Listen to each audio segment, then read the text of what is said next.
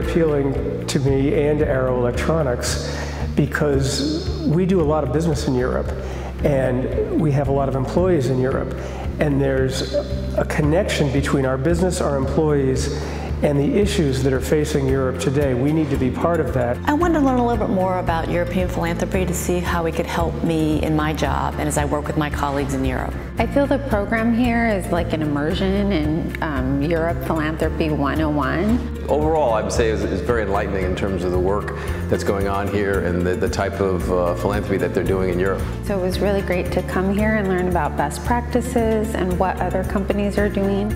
The speakers and the content were not only specifically connected to the issues that Europe is facing, but their expertise allowed me, while they were speaking, to actually begin to form ideas for new programs. The networking aspect that comes along with the meetings and the exposure that we get to partners in country is invaluable. I like learning about how my peers did philanthropy, and so I can oh, those are great ideas I could try to incorporate.